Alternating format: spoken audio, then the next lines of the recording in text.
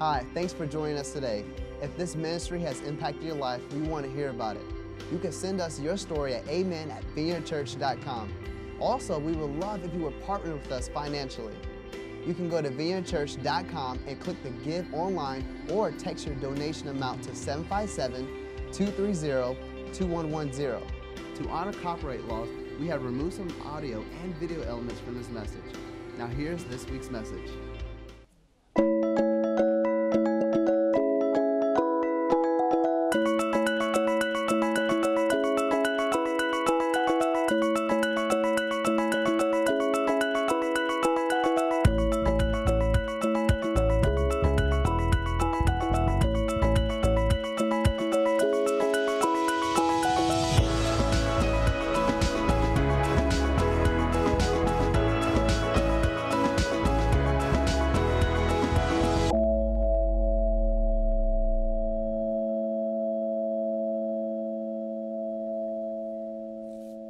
Well, I'm back.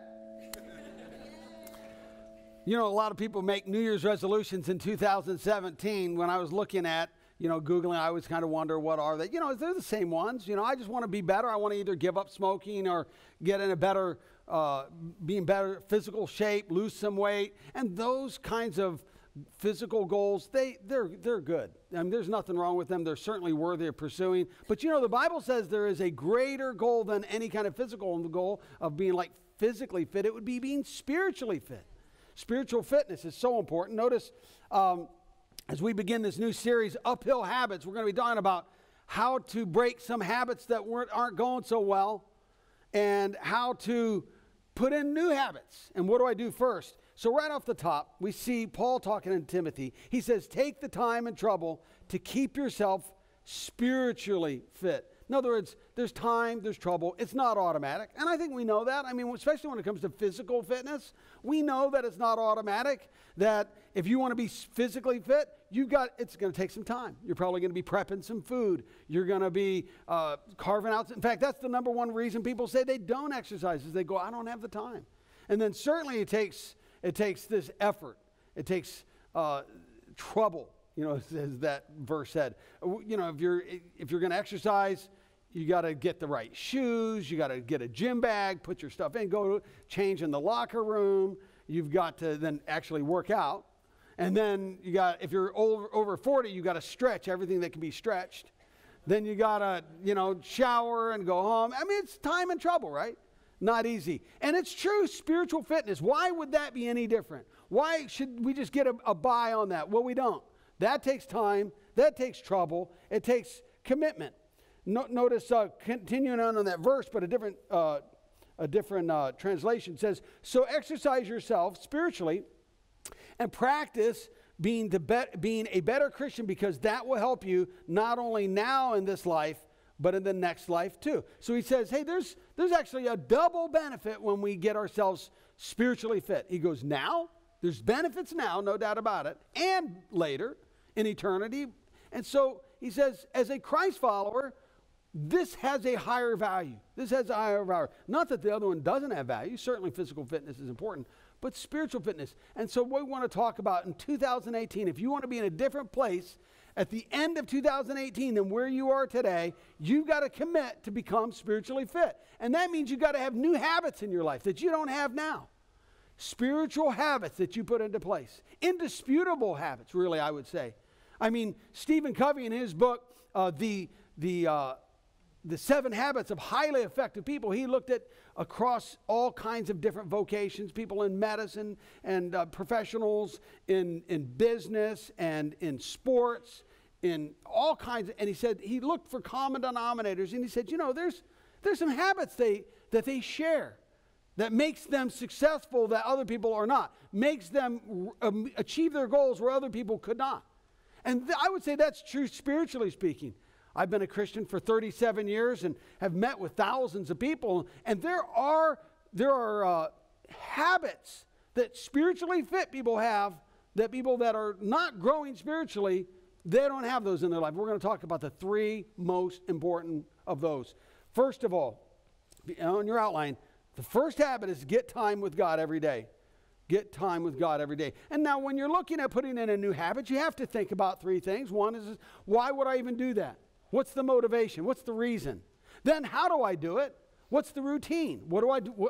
How do I go about doing it? And then lastly is, what's the benefits? What's the payoff? What is the result? Why should I even, what's the payoff at the end? All three of those are important. So as we look at these three habits, we're going to look at those three elements, because any habit you want to put in your life, you want to think about those three things. You have to answer those questions. Why am I doing it? And how would I do it? And what's the big payoff?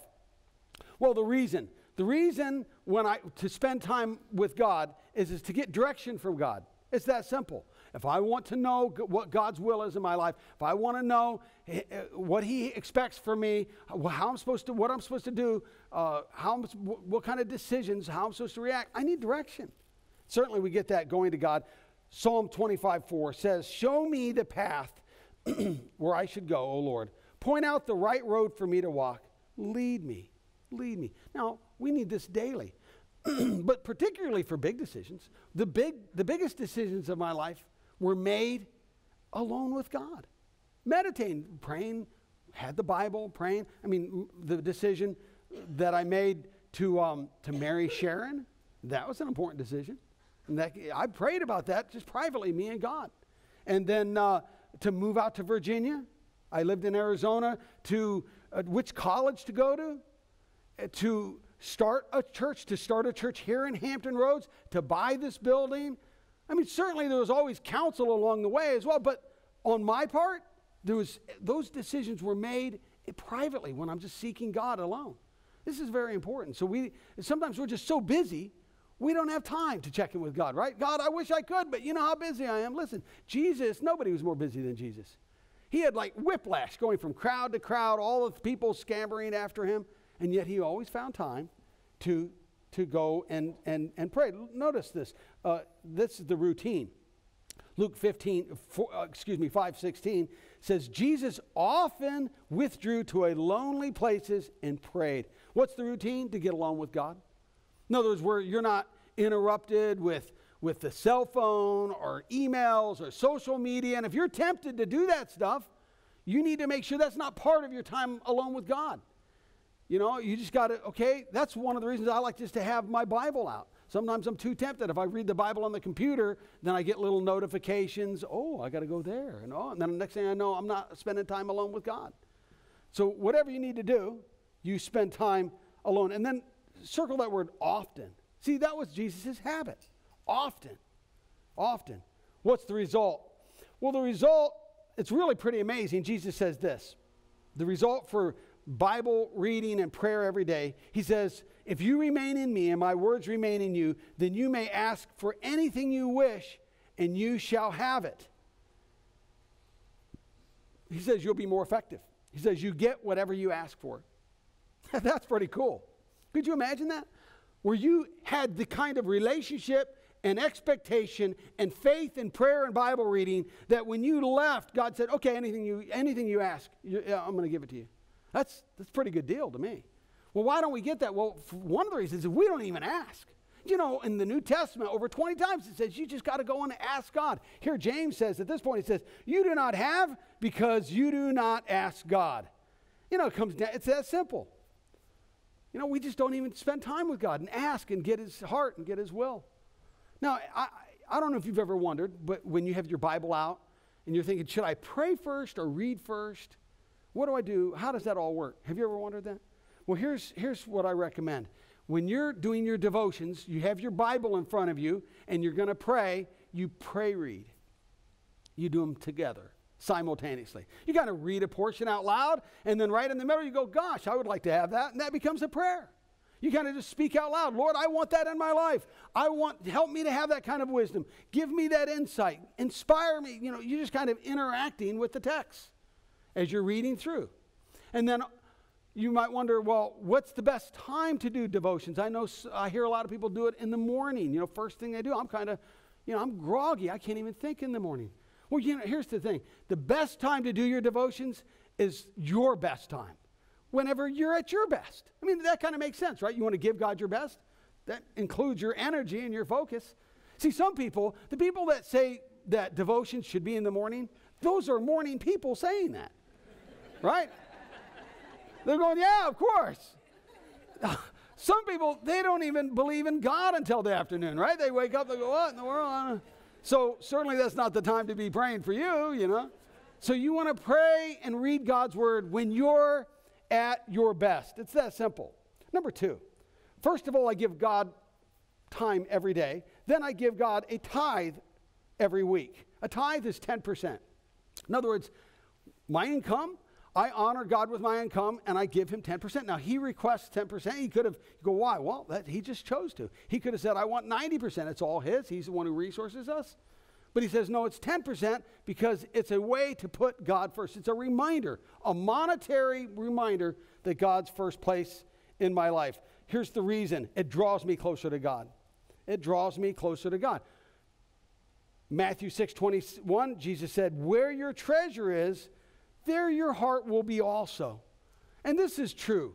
If we put our money in our house, that's where our heart is. You know, we're thinking about our house all the time. Our affections are there. If we put our money in a car, that's what we're thinking about. If we put our money invested into God's kingdom, that's where we're drawn to. We start thinking about it. I mean, it's a simple principle. And so God says, I want to make sure that you're prioritizing me each day in prayer and in Bible reading, but also with our finances, with our resources, because that's important. It's not like God needs our resources, but he wants what it represents, which is our heart. Look at here. It says, the purpose of tithing is to teach you to always put God first in your lives. So why does God want it? It's so that we get our priorities right. You know, we live in a pretty materialistic culture where everything, all of the feedback we get from our culture is get. You know, get all you can all you get, sit on the can. Don't give it away. You know, it's all about getting. And the only antidote I know to break that kind of grip of materialism is to do the opposite. It's to step into a life that says, I am going to be a giver. You know, and you know, the word miser comes from the word miserable, and it's true. Misers are miserable, or you can be a giver and experience the joy that comes from that. And you can choose in 2018, am I going to be more materialistic or less materialistic? And a lot of it has to do with giving. Here's the routine. When do I give? 1 Corinthians 16, verse 2 says, on the first day of every, month? No, it's not saying that, right? On the first day of every year? No, he says on the first day of every week. See, a weekly reminder. Set aside some of what you have earned and give it as an offering. The amount depends on how much the Lord has helped you earn. So here it is, the first day of every week. So that is a Sunday. That's actually the first day of the week. A lot of times we think it's Monday because it's the first day we work for many of us. But it's actually Sunday. It's the Lord's Day. We start out our day worshiping, spending time with God, with one another, and giving. This is the first day of the week. And so regardless of how you give, some people give through the computer, or if they're away, then they'll mail it in, or they're on automatic withdrawal. They do it through texting, all the kinds of ways of giving. But it's still your way of saying, hey, this is your first place. Now, if you get paid once a month, my suggestion is you divide it by 4, and you still pay every week, because it's a weekly reminder, God, you're first place in my life, with not just with my prayer, but also in my Bible reading, but also with my finances. So weekly, setting it aside. Why do I do it? Because it's a weekly reminder. So that's the routine. Then the result. Why should anybody do that? I mean, obviously you could pay bills with that money. Well, the Bible says that when we do it, we enter into this incredible blessing. God blesses. There's divine intervention on our lives, on our finances. Here's one example. Malachi 3 says, bring your whole tithe into my storehouse. Test me in this. It's quite a challenge there. Test me in this, says the Lord Almighty, and see if I will not throw open the floodgates of heaven and pour out so much blessing that what? You will not have room for it. Now, there's more promises about giving and God blessing us because of our giving than any other item in the whole Bible. Why? Because God says, I'm a giver. And you see, when we give, we're more like God. God says, we see that giving all the time. God says that, he gave his one and only son. He's always giving. We see Jesus' life. was a demonstration of giving.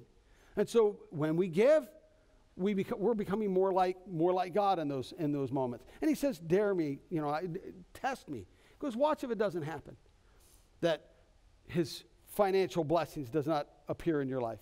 So if you're going to be spiritually fit in 2018, you've got to lock down this daily devotions. Spending time with God, bless you. Spending time with God. Spending time with him in the Bible and prayer. And then you've got to also handle this thing with finances and not let the grip of materialism. It's an awesome privilege to give and contribute. It's also a privilege for me to ask. It doesn't go to me. I get a salary. I'm not even there when the board decides what I get. But for me, it's a privilege to ask you to invest in God's kingdom. And I'm excited. I think it's great. And it's your opportunity to participate. Say, I want to invest in what God's doing. So we're talking about our time, the most important things, being spiritually fit, our time, our finances, and our relationships, which is number 3. Our relationships. Get together with other believers regularly. Regularly. In other words, it's a regular part of your life. And this is called, in the Bible, there was a word that's used for regularly hanging out with other believers.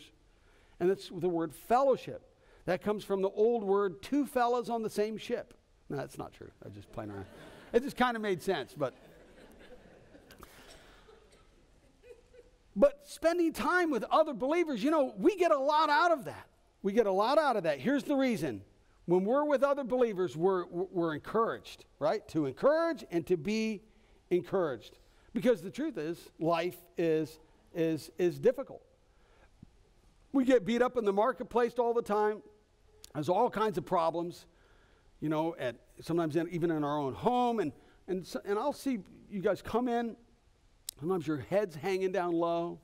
And we start singing, our champion, he fights for us. And you're kind of like, yeah, But our goal is to be a place where you can be spiritually recharged.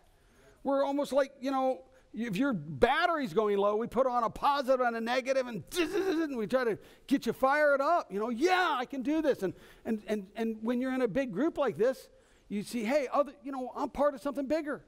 I'm part of something bigger, which is obviously very important because God wants you to set this as part of the routine of your life, but not just on Sundays, but also during the week. Notice here in Hebrews 10:25, it says, let us not give up the habit. That's an important word, right? Why? Because we're talking about habits.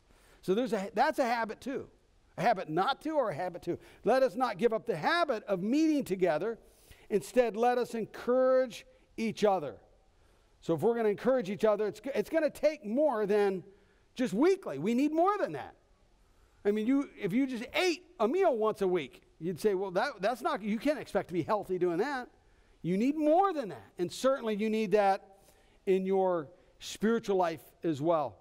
And, when you're separated off, if you were like to take a fire with some coals in it, and you take one of the coals and you remove it, that coal will cool off, right? It'll just cool off and get dimmer and dimmer. You take it and you put it back in, it gets hot again, right? That's similar to our Christian life. When we're separated off, we start to cool off. We cool off, we cool off. People go, oh, I'll just miss a few weeks. That's no big deal. You just start cooling off more and more. Not only you need to be part of the fire, but we need you to make the fire hotter. And so the church is a place to get warmed up. Here's the routine. It's as a church and in homes. And we see an example of that here in Acts 5:42. It says, they met day after day in the temple courts and from house to house. So regular contact. You notice it says day after day. Now that doesn't actually mean daily. It just means whenever they could, as often as they could. And you do it in the temple courts. If you've ever been to the Solomon's Temple in Jerusalem, it's large. It can actually fit up to 50,000 people. That's pretty big. And that's pretty cool when you have a lot of people together singing some songs and you're together and it's inspiring. But there's also something very powerful when you're together in a small group. Why? Because people know you. They know your name. They know who you are. They know your story. You know them. We've had people come to our church for years and never get involved in a small group. They just come and they go. And then they decide well, I'm not going to come for a while. I wonder if somebody will notice. Guess what? We won't. You can hide in a crowd. If you're wondering, that is true. You can hide in a crowd. And so if that's your goal, then that's what you do. You just don't get involved in anything and just come and go.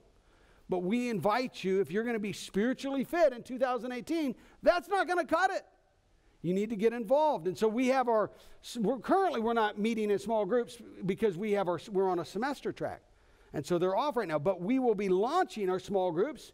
And we do that because we want new people to be able to be part of it. That's the only reason we do semesters, by the way, in case you're wondering.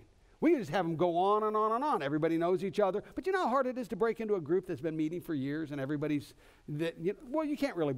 So what we do is we do the semester. So they stop, people rotate, people drop out, they shift groups and all that. And so at the end of the month, we're going to do our tailgate party, Super Bowl Sunday on that weekend, where that's our launch. You come, you meet some of the small group leaders, you get involved, you meet some of the people that are in it, and you go, hey, man, I can see this. You know, I want to be part of that.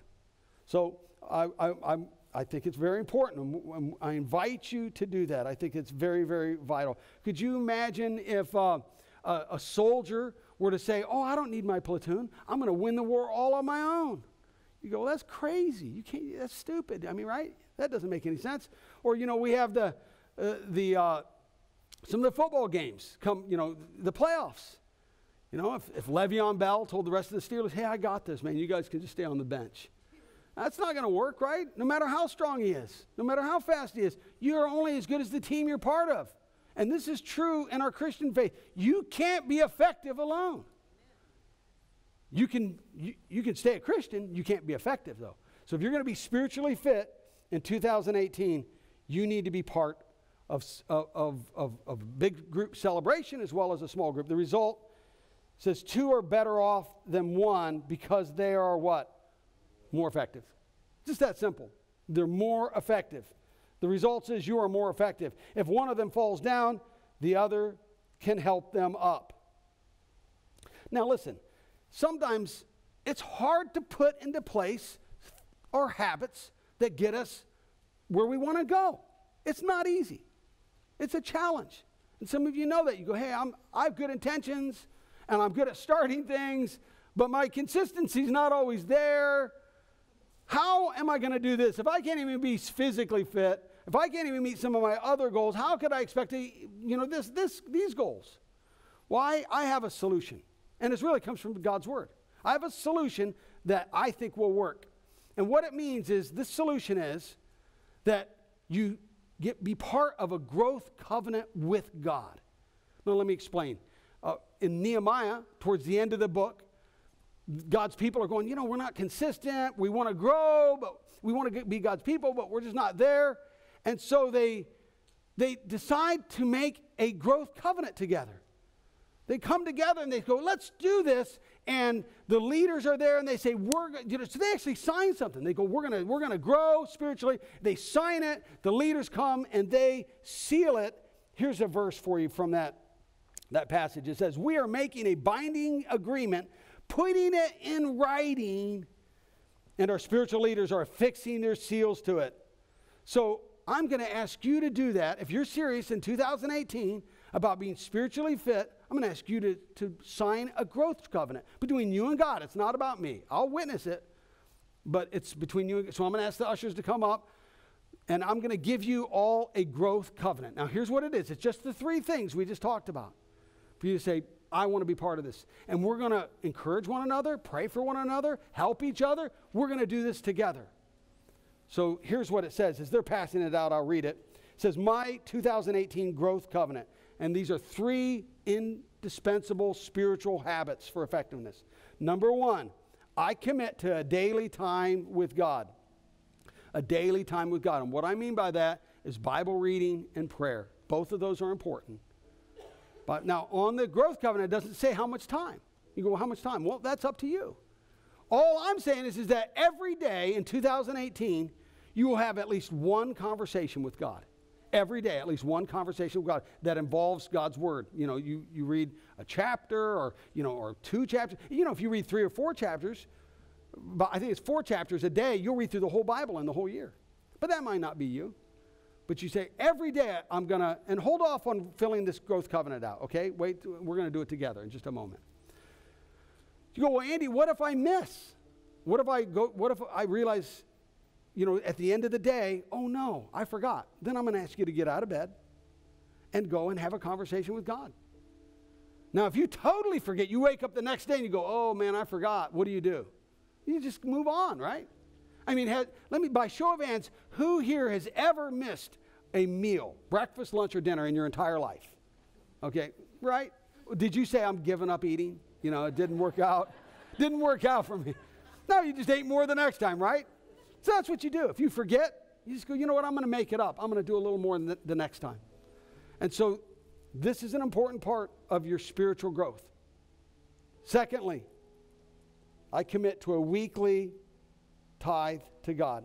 And that means if I make $1,000, I give him $100. If I make $100, I give him $10. It's right off the top. It's not at the end. And I'm going to invest it in God's kingdom. I want my heart to be in what God is doing in this world. And not just I want to break the materialistic stuff that tries to get on all of us. All of us. And so you make a commitment to say, I'm going to be a giver. And then number 3, I commit to a committed team for God. Those who are going to small groups, they're saying, I'm serious about this. You see, if you give your time, your money, and your relationships to God, if he's first place in all 3 of those areas, it means you're serious. It means you're saying, I'm going to get spiritually fit. And we do this together. Okay, so that's what I'm asking you to do. It means you to be part of a small group. Now, on your card, I've already signed mine. Here it is. I'm going to ask you to check off all 3 boxes if they apply. If you're not ready for one of them, then you skip that. Again, this is between you and God. It's not about me. I'm just going to witness it. You can see I want you to sign it, and then I will witness it at the bottom. And then on the back, I need your information, because here's why. I need you to print, okay, be real legible. I need your address and your name, because I am going to receive they're going to come directly to me. We're going to put these in the offering in just a moment. They're going to come to me, and I am going to sign them. I'm going to laminate them all. That's my seal. I'm going to laminate them, and I'm going to mail them to you this week. And I'm going to have all the names printed up. And I'm going to pray for every one of you every day. That's my commitment to you. And we also have small group leaders. I'm going to sign them your names as well, and they're going to be praying for you every day of 2018. I mean, we're serious about this. We're going to do this together. And I want to see you be spiritually fit. Notice on the back it says, take the time and the trouble to keep yourself spiritually fit. Bodily fitness is of limited value, but spiritual fitness is of unlimited value, for it holds the promise both for the present life and for the future life to come. Let's bow our heads and pray. We'll do this in just a moment. We're just going to take a moment and pray.